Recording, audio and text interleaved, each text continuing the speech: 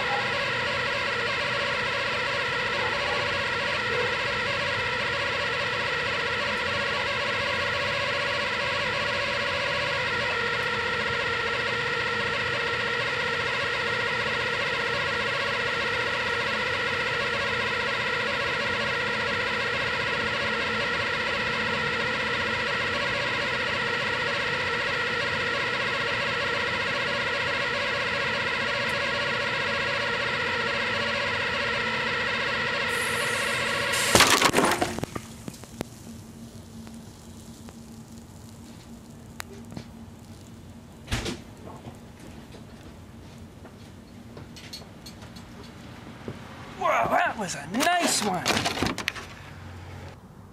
You probably couldn't tell from the explosion itself, which didn't look that bad, but it actually did mess up Sarah a little bit. And she won't start anymore, so I guess you could say she's a dead microwave now.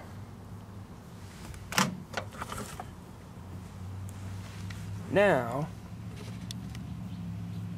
as to whether or not you should do this at home,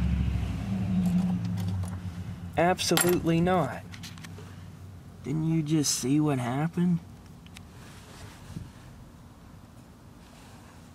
This is a really bad idea. In fact, the only reason it's not a deadly idea is because there was no fire and the door stayed on the microwave. Blew the door open pretty damn good. And if you're even thinking of trying this at home, all I can say is, what the hell is wrong with you? This is not safe to try at home. I mean, it isn't deadly, but it is deadly for your microwave. However, based on what I've been told, this microwave can be rebuilt or fixed, but still, not the best idea.